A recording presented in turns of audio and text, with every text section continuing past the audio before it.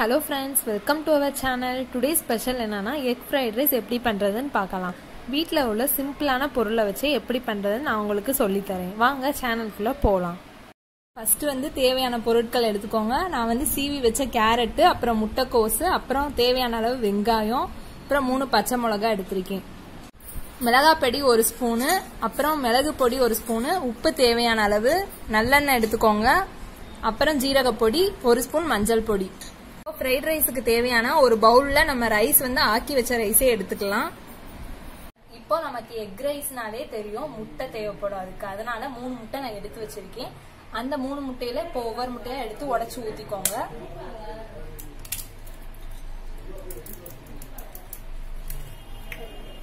முட்டையை நல்லா ஆம்லேட்டுக்கு மாதிரி நல்லா உடைச்சு இந்த பாத்திரத்துல ஊத்திக்கோங்க.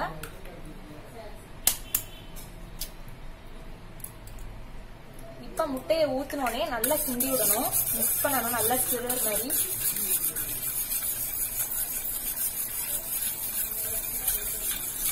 இப்போ நான் தேவையான அளவு உப்பு, மிளகு பொடி, அப்புறம் ஜீரகத்தூள் எடுத்து வச்சிருக்கேன். அந்த 3லயும் ஒரு ஸ்பூன் போட்டுக்கோங்க. ஜீரக பொடி, அப்புறம் மிளகு பொடி 1 ஸ்பூனு, அப்புறம் உப்பு தேவையான அளவு போட்டுட்டு நல்லா மிக்ஸ் பண்ணி விடுங்க.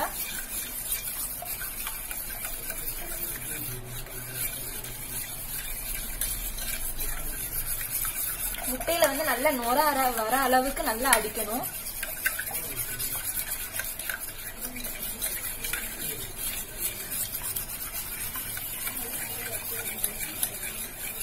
இப்போ ஸ்டவ் ஆன் பண்ணிக்கோங்க. ஆன் பண்ணிட்டு ஒரு வடைச்சட்டி எடுத்து அடுப்புல வச்சிருங்க. இப்போ நம்ம எடுத்து வச்சிருந்த நல்லெண்ணெயில 2 ஸ்பூன் விட்டுக்கோங்க. இப்ப நம்ம உடைச்சு வச்சிருந்த முட்டையை அதுல நல்லா மிக்ஸ் பண்ணி வச்சிருக்கோம் ஒரு பாத்திரத்துல. அதை இதுல ஊத்திருங்க.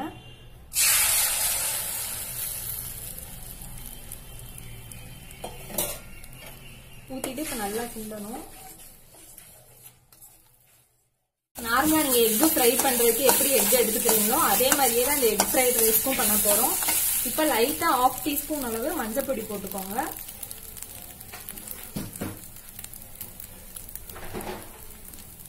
1/2 டீஸ்பூன் மஞ்சள் பொடி போட்டுட்டீங்கன்னா உங்களுக்கு கொஞ்சம் கலர் கொடுக்கும்.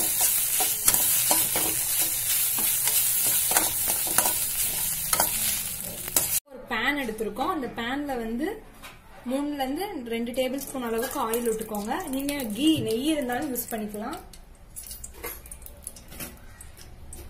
நெக்ஸ்ட் நம்ம எடுத்து வச்சிருந்த கேரட், ஆனியன், அப்புறம் இந்த பச்சை மிளகாய் 3ஐயும் சேர்த்து அதுல போட்டு நல்லா எண்ணெய் காஞ்சோடனே போடணும். இப்ப எண்ணெய் காஞ்சுக்கிறட்டும், அதுக்கப்புறம் போடலாம். வெயிட் பண்ணுங்க.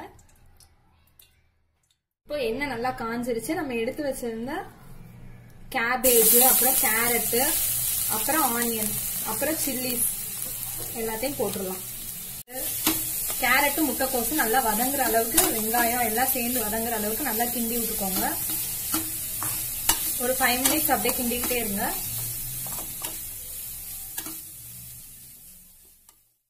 இப்போ நல்லாவே வதங்கிடுச்சு. நல்லா வாசனையா இருக்கு. இப்போ நம்ம இந்த பவுல்ல எடுத்து வச்சிருந்த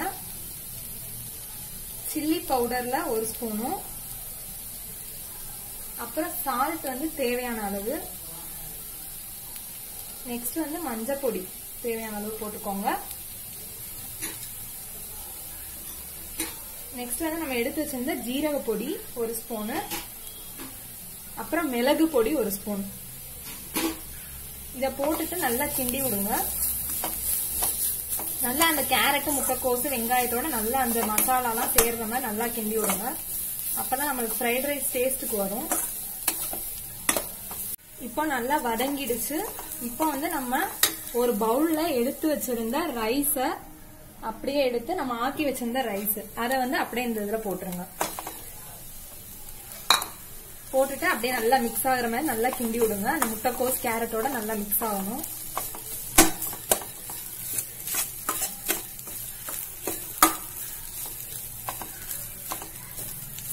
அப்பதான் நம்மளுக்கு ஃப்ரைட் ரைஸ் மாதிரி வரும், நல்லா டேஸ்டா. இப்போ நீங்க ஆக்கி வச்சிருந்த அரிசி வந்து சீரக சம்பா கூட எடுத்துக்கலாம். அது வந்து நல்லா இன்னும் டேஸ்டா ரெஸ்டாரண்ட் ஸ்டைல்ல ஃப்ரைட் ரைஸ் மாதிரியே வரும் அப்படியே. இப்போ நீங்க இதுல நல்லா கிண்டிட்டே இருக்கும்போது நீங்க எடுத்து வச்சிருந்த ரைஸை வந்து நல்லா உதிரியா இருக்கணும். ஏன்னா அப்படி இல்லைன்னா வந்து நல்லா குலைவாயிடும், வேற மாதிரி டேஸ்ட்ல போயிடும் அது. அதனால நீங்க உதிரியா எடுத்து வச்சிருந்தீங்கன்னா நல்லா ஃப்ரைட் ரைஸ் டேஸ்ட்ல வரும். இப்ப நம்மளுக்கு பாருங்க ஃப்ரைட் ரைஸ் டேஸ்ட்ல வந்திருக்கு. அதுவே தெரியுது, நல்லா பொழு பொழுன்னு இருக்கு அரிசி. நல்லா ஃப்ரைட் ரைஸ் மாதிரி வந்திருக்கு, ஒட்டாம எதுவும் ஆகாம நல்லாவே ஆயிருக்கு. நெக்ஸ்ட் இப்ப நல்லாவே ஃப்ரைட் ரைஸ் வந்து வெந்துருச்சு. இப்ப நம்ம எடுத்து வச்சிருந்த எக்கை வந்து அதுல லாஸ்டா போட்டுருங்க.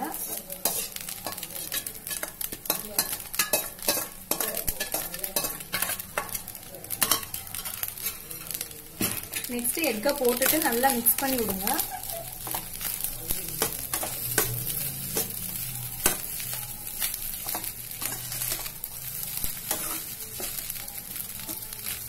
நல்லா எக் வந்து ரைஸோட சேர்ற மாதிரி நல்லா கிண்டி விடுங்க.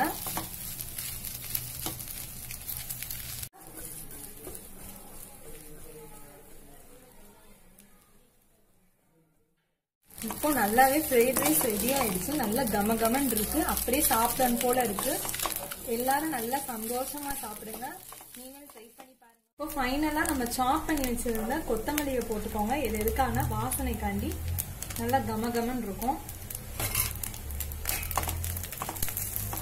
இப்போ restaurant style egg fried rice ready.